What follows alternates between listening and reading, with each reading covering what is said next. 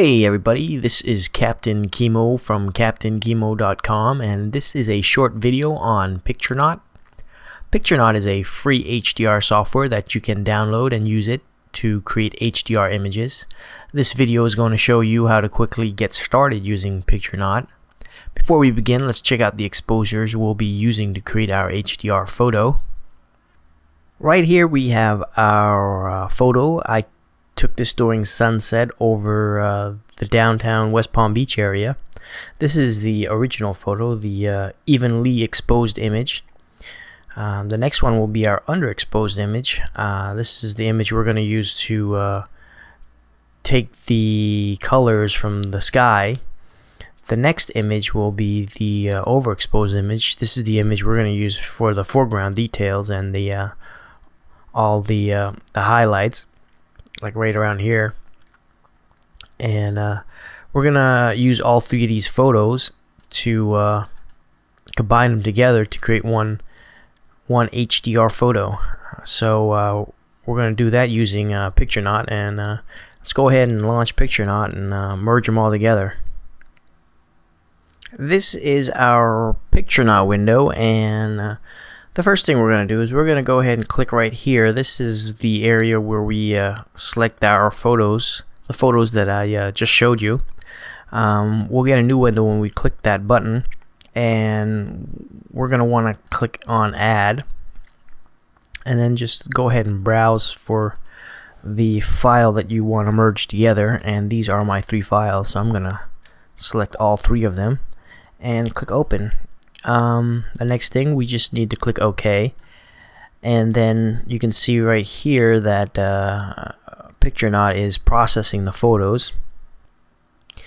Here is our final merged image. Picturenaut took all three of our files and combined them into one single image, and this is the result of the image. Right now it doesn't look too great. We have an option down here where we can select to adjust the exposure, so let's go ahead and do that. We're gonna just adjust it just slightly, just so that we can get a good range of light.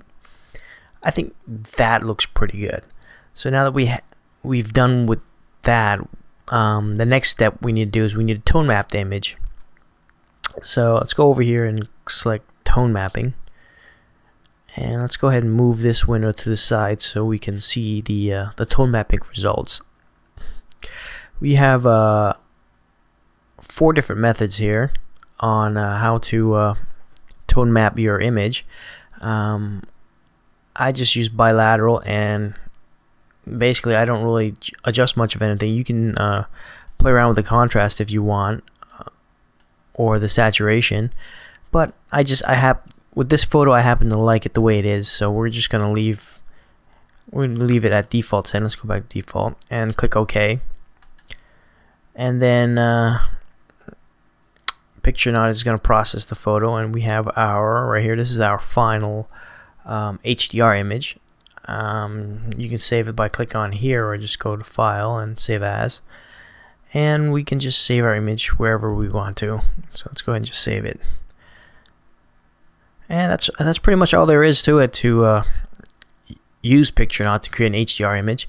I like Picturenaut. Picturenaut's great, considering it's a free software. It does a great job of merging the exposures to create an HDR image. It does a lot better job than Photoshop does, that's for sure. But I would still be using Photomatix, because Photomatix has a lot more functions to creating a much more dynamic image. So, but like I said, Picturenaut is still a pretty good software, and it's free.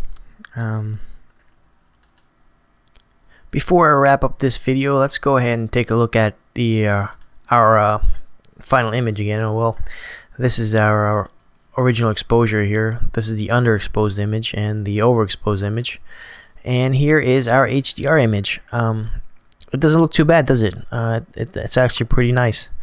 I like it because it's very realistic. It's nowhere close to my style of work, but again, I do tend to like the more realistic HDRs also. And let's go over and look at some of the exposures again, so you can get a better idea.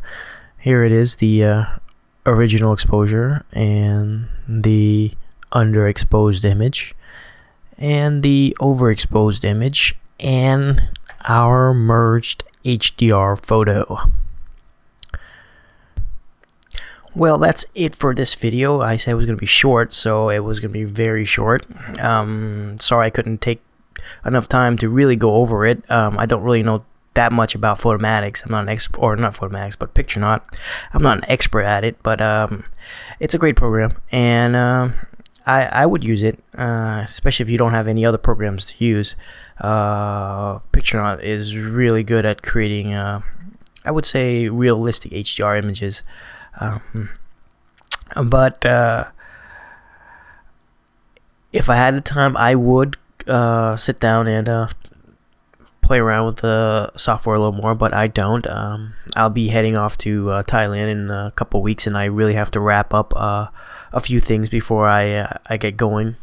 So I hope you enjoyed this video.